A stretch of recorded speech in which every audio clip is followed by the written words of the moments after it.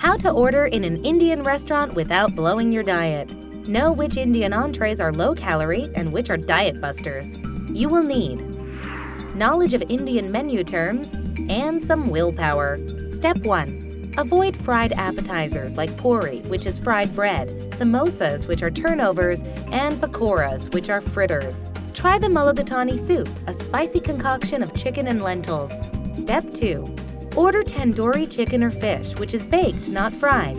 Chicken tikka, made of roasted boneless, skinless chicken, is also a good choice. Step 3. Ask your server to suggest dishes that are light on ghee, which is clarified butter, and kopri, which is coconut oil.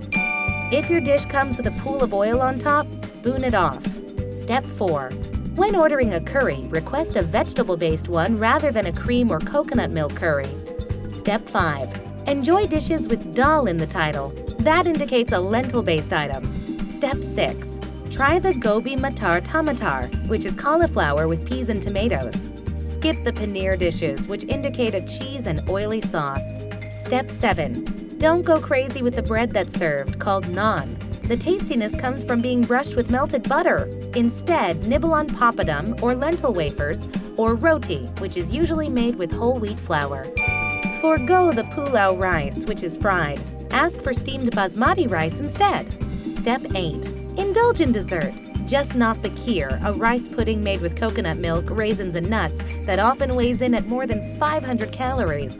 Instead, enjoy a til laddu. These tasty sesame seed balls are under 200 calories. Did you know the average Indian home cook regularly uses about 25 spices?